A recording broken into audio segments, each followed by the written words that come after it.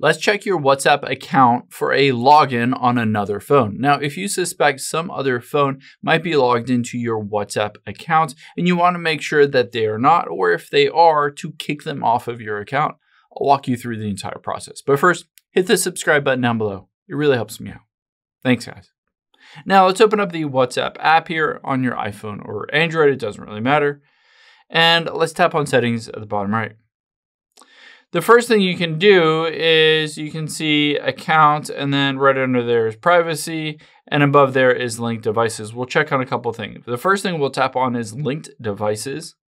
And it says use WhatsApp on other devices. You can link your device to Windows, Mac, or the web.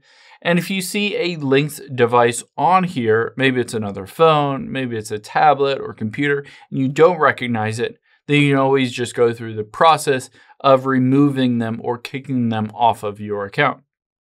Another thing you want to do is go back. Let's tap on account here. And then you can see security notifications at the very top. Let's tap on that. And it says, basically, do you want to get security notifications when there are any kind of issues with your phone, with your WhatsApp account, or anything like that?